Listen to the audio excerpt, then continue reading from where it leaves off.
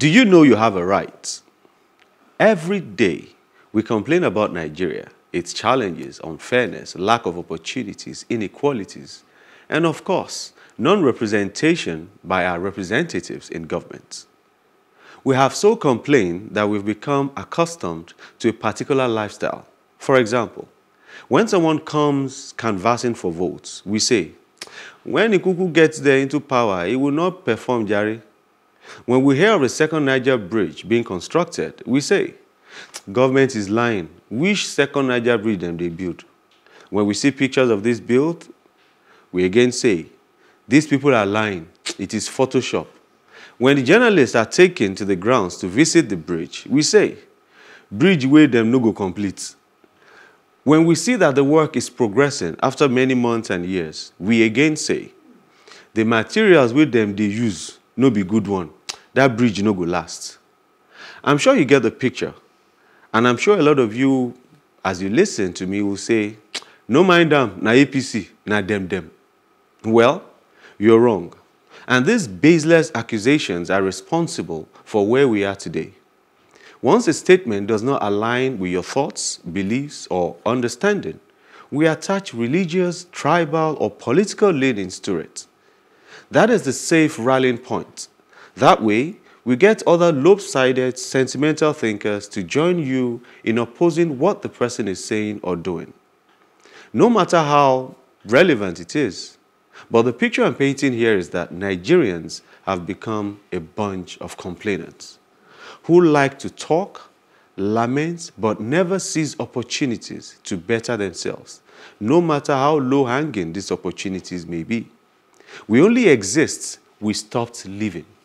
We move around like we do not have a right.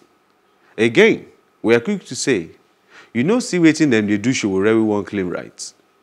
I know that standing for your rights with government is a tall but achievable order. There's a way to go about this, but that's a story for another day. For now, let me point you in this scenario. I had gone to a nearby kiosk to buy an item. As I walked towards the kiosk, I saw people standing idle. Getting to the kiosk, I realized that the vendor was having a heated chat with someone. Other people who came there were definitely livid, faces turned red and obviously agitated. But they looked on and complained, waiting for minutes. After 30 seconds of waiting, I left. You know why? Because there were other kiosks in the corner who sold the same item. You see, Nigerians patronize a food vendor, a mama put, for example. They are unhappy with the service, complain of insufficient use of salt, yet they go back there every day and engage in the same round of complaints. I'm painting this scenario to emphasize our weakness as a people. We've become used to complaining while we continue to live an unhappy life. We offer advices which we need to other people, and we never implement these same advices on our own. Lastly, Lastly, and believe me, this is truly a life story that happened to me last week. I had gone to a mobile network provider, I won't mention the name, to make an inquiry. When I got there, nobody was allowed into the compound. It was locked. We felt like we were at an embassy trying to get visa to travel out of Nigeria.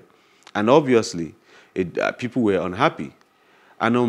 An obviously dissatisfied customer cried out, "This government, sha." So I turned. I looked at him and asked, "Now government get this institution?" He said, "Yes, now. Banks, mobile companies, all of them are government custom." If we all decide to leave our network providers due to poor service, they will sit up. But no, we won't. Knowing that we won't, the network providers keep rendering terrible service. Have you noticed that multinational companies offer better services in their countries of origin than they do in Nigeria? Have you noticed that beverage companies offer diluted quality of the quality drinks they sell in other countries? We have a broken spirit. No wonder politicians never take us seriously. We are a back worse than a bite.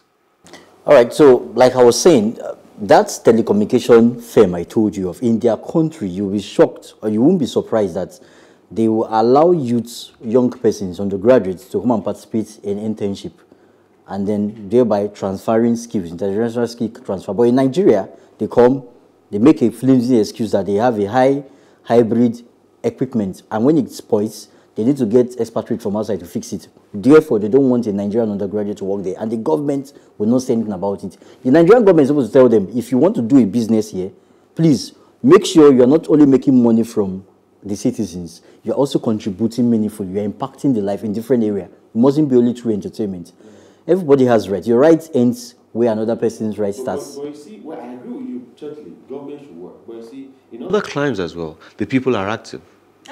The people could just decide to blacklist that company, and that's it. What we do as Nigerians, we don't take action, we complain, and expect a government that is faceless to do the work. I say faceless because there are so many facets of the government. When you say government, it depends on the sector you are complaining about. And there's something that people say, oh, the federal government, I don't want to call the name of the president, you know who. And people go, so I will not ask people, okay, this issue is happening in your state. Exactly. Your state is not a northerner. Your state governor is not a southerner. Your state governor is from your state. Your local government chairman is from your local government. Even though they don't stay there all the time. But you get my point. The point is that is the person I will go and hold, not the president. So I know the presidency can do more, but some of our problems can be solved at granular levels, even from our own end. So the problem with Nigerians is we won't change, but we don't want to take action. That's it. In anything, we buy the wrong stuff from Konga Jumia. We even call Konga customer service and say, this thing I ordered is not what was delivered. It's work. We'll just be complaining around like that. I will call Konga. And they will come up. In the picking, it takes time, it takes effort. But that thing I have done will cause Konga to sit up, and tomorrow they will be better. But when nobody complains, anything you don't complain about means it is all right. But I know Enitan wants to say something, but let me quickly paint this scenario. When, what's it called? National health insurance started in Ghana around 2003 or 4, I'm not too sure, but around that time, I have a friend who went to the hospital, pregnant, and was going through the process. And she was called to the corner and listen, if you want to born your child, go pay, make you leave national insurance. No bother yourself. Go and pay and do your antenatal. But today in Ghana, that same national insurance that this is not them say, it's a friend that happened to. That same national health insurance scheme is one that when you go to the hospital and your card is expired, you just pay through mobile money and immediately it is activated. It's the same health insurance where when you use it, they send a text message to you immediately to ask if you're the one that used your card, if not to report. But it started the same way Nigeria's insurance is. But what are people doing? Nobody's using it. Nobody. We're just complaining in our homes. Don't even complaining on TV. I'm sure Enitan wants to come in there. Before Enitan comes, I just want to add something. You know, there was something that happened not too long ago while I was serving. I served in Onitsha, Anambra State. I remember one day I was going to commute from Onitsha to Oka, and then we had to board the Willie Obiano bus. Then they call it Obiano bus. And then you see some people were jumping lines, you know, average Nigerians. Some of them, they don't respect line. And me putting on my corpers, I came there. What is going on here? Oh yeah, everybody maintain one line. And they came and said, who are you? Are you the only copper in Anambra State? We are going to beat you up here. I told them, as far as I'm concerned, nobody is going to move this line. They try. Imagine some comment member were telling me I was being foolish. Why don't I just allow them? I say, no, we have to do the right thing. I fought until to some extent to my strength can carry my strength carried me, and we were able to maintain line. And then when we got into the bus, some of the passengers were telling me they use abusive word on me. Why some silently told me you did the right thing. You see, I wish we had somebody. Anyway, I won't talk to him because I know Enitan do something. Go ahead, Enitan. Go ahead. Interestingly, I mean, all through when you were talking, Kayode, and with the discussions, all that kept on resonating within me was we have a broken spirit. Yeah. Because we have trashed this issue in various platforms, in various places. We talk about it every day, social media, small gatherings, large gatherings, about the Nigerian people, about governance, about everything. And I kept on, the question was, what exactly is responsible? You know how you need to go to the root cause of something? And I remember there was a documentary I saw a few years ago about the Great Depression in Britain, and how at that point, the same Britain, UK that we know today, people would actually, to get a piece of bread, they would actually literally almost beat each other up. Yes, yeah. And I realized that maybe there's some answer, some circle in that. How do you heal the broken spirit of people? What about maybe one of the places that we need to start looking at is that we have a national psychiatric hospital. And I don't mean that in a bad way, but I mean that the place of, you know how people pay lip service to mental health and healing, because some of the actions and the things that we do and the reactions and the behavioral patterns that we're looking at now are not just basic. I mean, on the face of it all. Because I was involved, recently while talking, I was being involved in a particular behavioral change campaign. And initially it was just a matter of advocacy on TV. But then even the funders realized that you need to look at paradigm shifts. These are not things that you just complain about or talk to people at. You need to look at how do you actually systemically change everything. So maybe we're going to have to take a good look at our mental health institutions in that regard, and across board. Really look at what in governance, how do you go into governance, psychology, as a people, as solutions, policy changes, everything is a systemic change. You're right. We neglect mental health too much in Nigeria, and it's important. Felix, those in the corridors of Felix, are not exempted. We can trash this. It's like you said, from mental health to even budgeting itself. you can take it to any angle, but the bottom line is that you asked the question about how do we regulate this. And I think it starts with this kind of program. If you look at every country that's fallen into depression or gone off the radar, one thing they do is that they just end up having a group of people that decide there must be a change. And I think that's what we're saying today, that as Nigerians, we must change. Now, there's certainly never enough time to discuss issues on this platform, but we make do with what we have. Please don't just listen. Remember what they say. Rome was not built in a day. Play your part, even if it's just to share the advocate with family and friends. The more diverse thoughts we share, the richer the solutions they inspire. Don't forget, the advocacy continues on our social media platforms on Facebook. That's facebook.com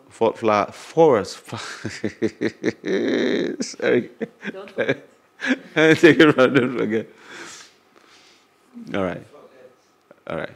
Don't forget, the advocacy continues on our social media platforms. On Facebook, that's +TV Africa and hashtag #AdvocatesNG, and Instagram at +TV Africa, hashtag #TheAdvocatesNG. To catch up with previous broadcasts, go to plustvafrica.com/TheAdvocatesNG, and don't forget to subscribe to our YouTube channel, +TV Africa. Join us next week, same time on this station. Let's keep advocating for a better society.